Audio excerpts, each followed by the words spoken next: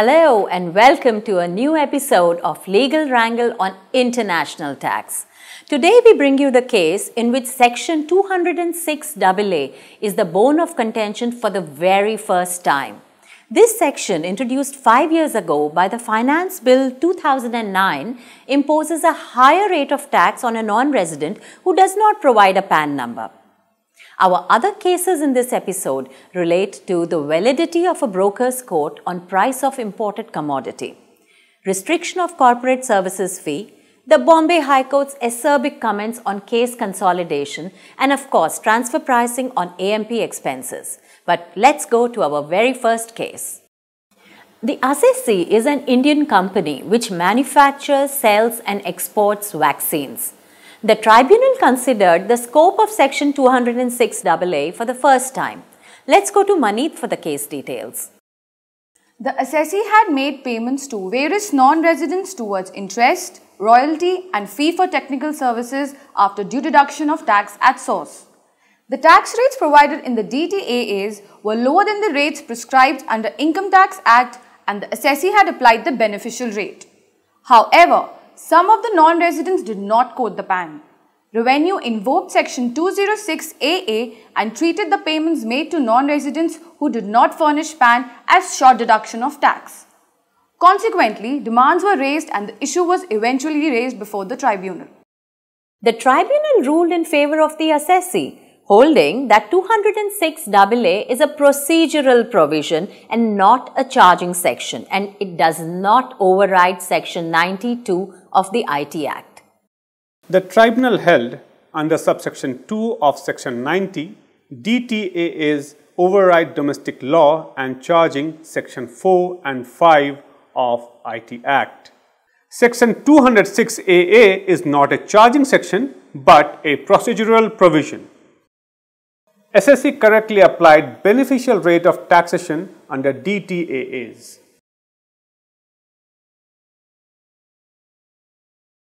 Our next case involves Cargill Foods India, now merged and known as Cargill India. This Indian company, a wholly owned subsidiary of Cargill Mauritius, procured oil from AEs as well as third parties, which was refined and processed for sale in the Indian market. The question facing the court was whether a broker's quote based on prices prevailing in the market is only a quote and does not reflect the actual transaction. Maneet has the case details for us. The assessee had imported soya bean and sunflower oils from its AEs.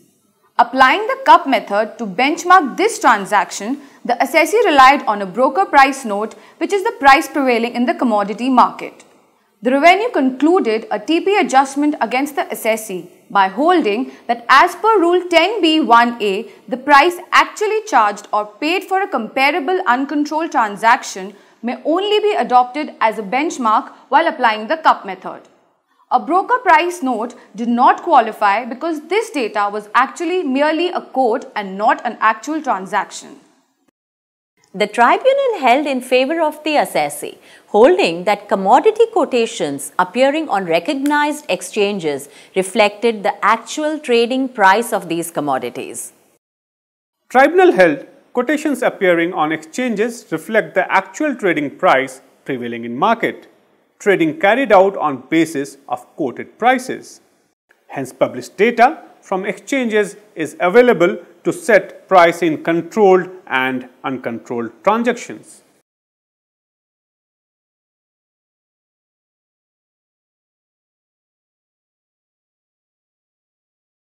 In our next case, the assessee is DSM Sinochem Pharmaceuticals India, earlier known as DSM Anti-Infectives India. The assessee manufactured life-saving drugs and medicines. A key question involved in this case was whether corporate services fees paid to an AE is required to be restricted up to 50% of the benefit received by the assessee on account of financial services rendered by its AE. Let's go to Maneet for the details. The assessee had paid corporate service charges to its AE for rendering corporate services relating to finance, production and sales, etc. The quantum of these charges had escalated over the years. The assessee claimed to have benefited from these services in various forms like lower guarantee fee, issue of guarantee by the banker without any security and lower interest on the limits sanctioned by the bank. The assessee had quantified these benefits in terms of international practice and only 50% of such benefits were passed on to the AE. Revenue held that the assessee had not identified and quantified these services separately. Accordingly, a 5% ad hoc allowance was given to the assessee and a TP adjustment was made on this account. The tribunal partly held in favor of the assessee. Let's see what it concluded. The tribunal held corporate service charges allowed up to 50% of benefit received by the assessee. AO directed to recompute the adjustment by reducing 50% of the benefit received by assessee from the total corporate service charges.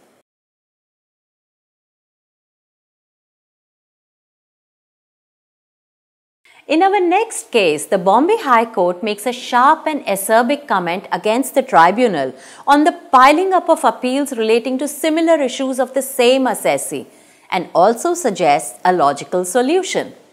The assessee in this case is Societe Generale, which is the Indian branch of a French banking group. Maneet has the details for us.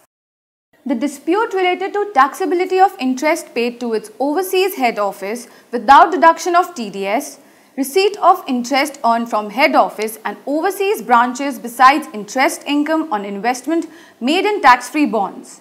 Exactly the same issues were pending in the various courts and the department continued to decide these issues against the assessee in subsequent assessment years pending a final outcome. This appeal by the revenue reached the High Court. The High Court admitted the appeal on the issues relating to payment and receipt of interest by holding that these were substantial questions of law. However, it came down heavily against the revenue on other issues, holding that the factual situation relating to these questions was unfortunate, disturbing and dangerous.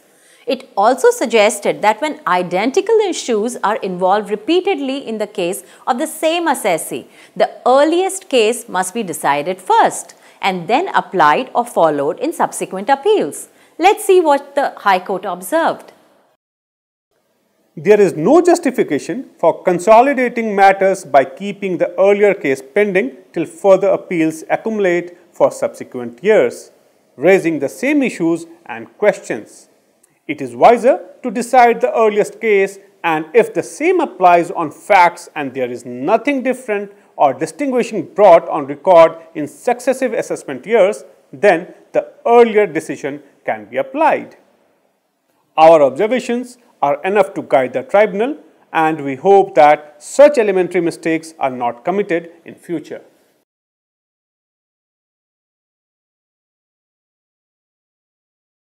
Our last case of this episode deals with the issue of AMP.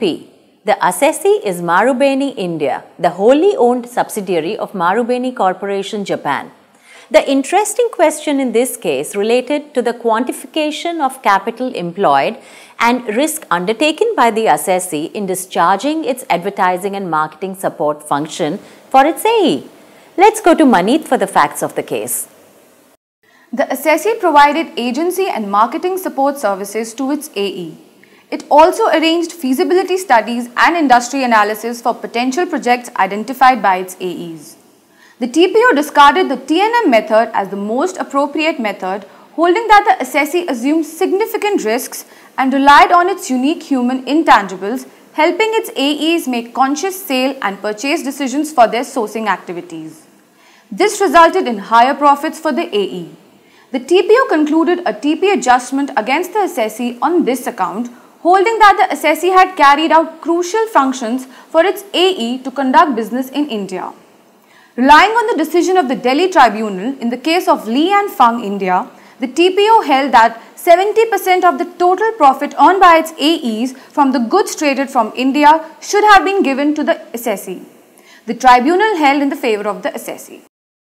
The Delhi High Court also held in favour of the assessee, holding that the TPO had relied on the tribunal's decision in the case of Lee Fung, which the High Court had subsequently reversed.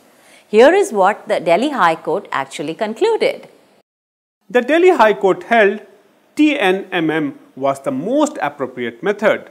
Assessee's risk was limited and minimal with least capital employed.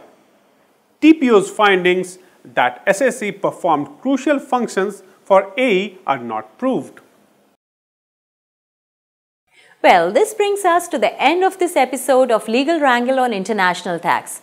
You may write to us your comments, criticism and counsel at editor@tioltube.com. Please do subscribe to the TIOL Tube on YouTube. It's free and it will keep you updated on our new posts. Have a good day.